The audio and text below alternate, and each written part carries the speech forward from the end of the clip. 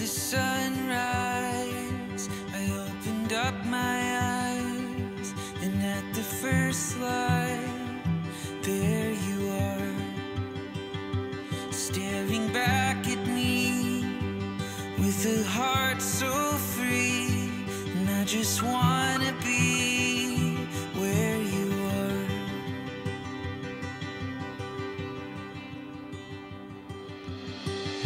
So we've been praying about adoption for several years, and it was my son Andrew Drew. He had mentioned in around January 2017. He says, "Dad, God didn't answer my prayers."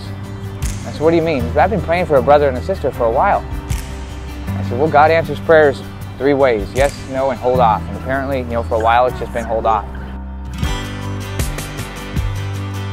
A couple of the great points in my life is December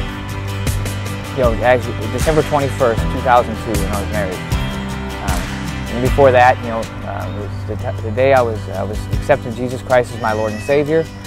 And then my son came in November 21st, 2006. And then go back to August 25th, another highlight of my life, when Faith and, when you walked into our home and we went over to Sam's Club because we didn't have nothing. When we took you to Sam's Club, I remember that first little look you gave us was just, just in your extroverted attitude. You kind of looked up and you just kind of crinkled your nose and you smiled at us, and it just melted our hearts. And then I remember picking up Declan, in October 2018 from Parker, Arizona, and driving him down to our home in Yuma, Arizona. And we're just super excited, for this day. And we've had 3 kids all along, but this it makes it official, and so we're very super excited.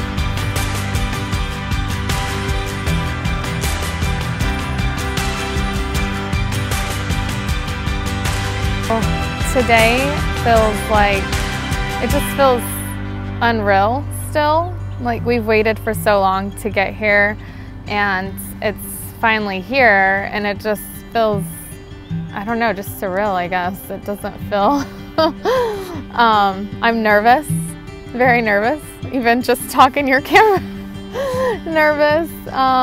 Definitely gonna be so happy once this is finalized.